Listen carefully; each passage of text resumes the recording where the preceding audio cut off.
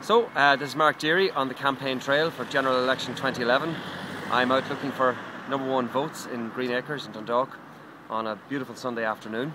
The canvass has gone extremely well over the weekend as people begin to really focus on exactly who the candidates are and who is best placed to do a good job for the constituency after the general election. I think people are beginning to realise that when they look at the ballot paper, that the party and the past are less important than the individual and the future that they can make happen. And for that reason, I'm asking you, for the sake of County Louth, to give me your first preference on election day on Friday week.